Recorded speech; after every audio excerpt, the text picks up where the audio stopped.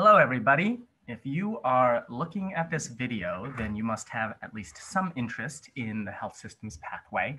And if so, I am looking forward to talking with you at some point.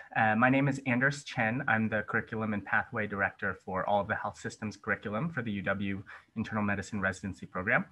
And first thing I just wanted to say is please reach out to me anytime. My email address is listed here if you have questions or if you'd like to chat further. There's also this link below to some more information on the website. I wanted to tell you a little bit about the structure and the concept behind the curriculum and pathway first, and then we'll get into some of the details of what the pathway might look like if you were to join. So we have an entire health systems curriculum. Conceptually, we have the core curriculum that all of the residents in the program participate in. Electives, if you're interested in diving a little bit deeper. Pathway, if you think you want part of your career to include health systems work. And then there's also the option for independent work. So if, for example, you know exactly what you want in your career, you have a prior career in health policy or something else, and you just want the time to pursue this, and you have a mentor, etc., then you can apply for independent blocks and don't have to be part of the pathway. So all sorts of levels of options. So what does health systems even mean? It's a broad and fairly vague term, I acknowledge.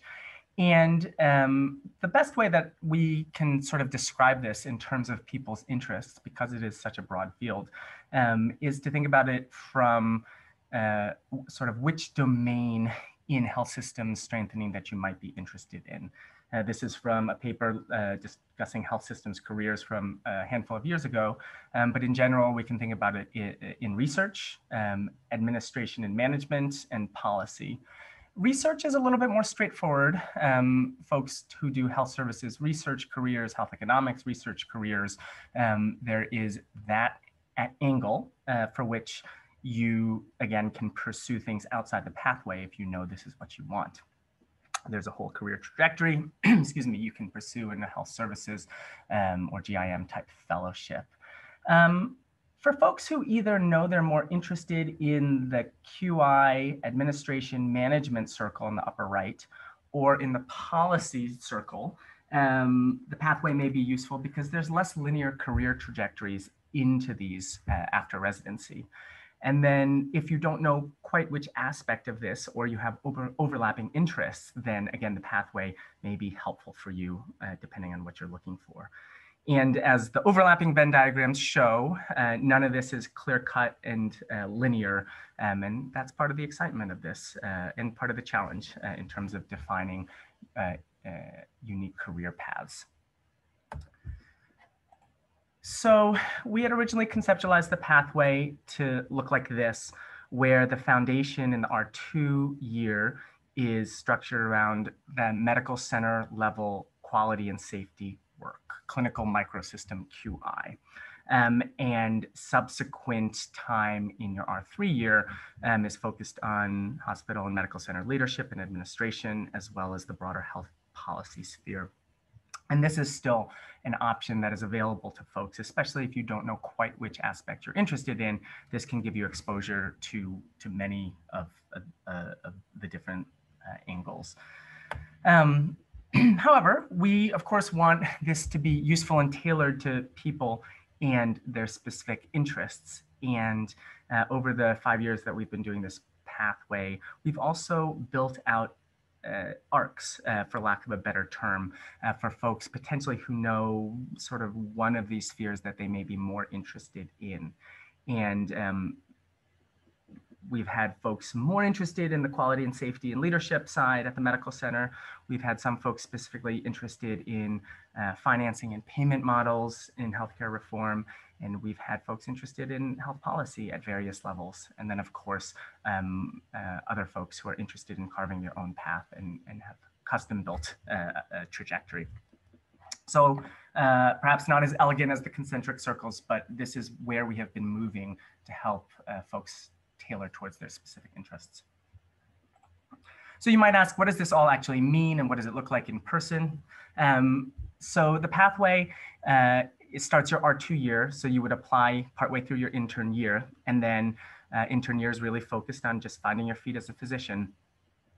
Starting R2 year, you do an immersion block that's really focused on project work and that you have extra time to carry out through the rest of the year. And again, this is sort of focused in one of three spheres traditionally.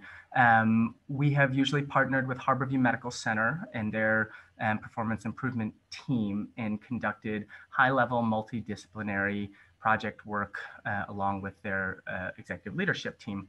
And this is focused on a few things. For example, a couple of the different years' projects has looked at improving the inpatient sepsis screening program using the EMR, implementing the hypertension pathway in the outpatient primary care clinics, and streamlining diabetic foot infection care for patients hospitalized with this condition. And then this past year, we focused on disparities in colon cancer screening in a variety of different ways. So Harborview and VA in recent years as well, clinical microsystem work is one example. We've also had residents either in their R2 or R3 year work with UW's Value and System Science Lab on the bottom left. Those are folks who have identified interests in payment models, in healthcare reform, and have conducted research or written policy briefs and perspectives, looking at a variety of different value-based models, ranging from Medicare's quality payment program, Medicare's shared savings program, to a handful of others. And then the upper right, the Washington State Healthcare Authority. This is the state agency that purchases and administers Medicaid, as well as health insurance for state employees and teachers. So it's the largest purchaser of healthcare in the state and a big driver of health policy. And we've had residents with policy interests work with healthcare authority colleagues on topics including implementation of the state's public option, as well as details within determining Medicaid coverage policy. Professional development is also a big part of a pathway. As I mentioned, there's the immersion block in your R2 year to start and really get up to speed with the project work. Also time within that block to focus on professional development, set meetings, explore different careers in health systems. And in the R3 year, even more time to use depending on what your interests are. We've had residents build leadership blocks, both to see what our medical center leadership, inpatient and outpatient, does, to work with the state healthcare authority, to understand their role a little bit better, et cetera, to really help you define what trajectory, or at least explore what trajectory you might be interested in. And then lastly, I often get asked, what do pathway residents do after they complete residency? We're in the 5th year of the pathway, which means we've had 3 graduated cohorts and 2 still in residency. And this is an example of a list of examples of what some of the residents have done out of residency, including a couple pursuing chief resident positions for quality and safety, one working within healthcare administration as a hospitalist, one working with the healthcare authority with a part-time in a policy role. Others have considered GIM fellowships, and then we've got a couple who are doing additional clinical training. Currently, our cohort of residents, similar interests, again, a few considering research careers and GIM fellowships. A couple of them are doing rotations with our state healthcare authority, a couple of interested in rural hospital administration and leadership. And a strong equity lens has always been, part of the residents in our program as well as in our pathway. So I will leave it at that. Again, please feel free to reach out to me with any questions, and I look forward to speaking with you in the future.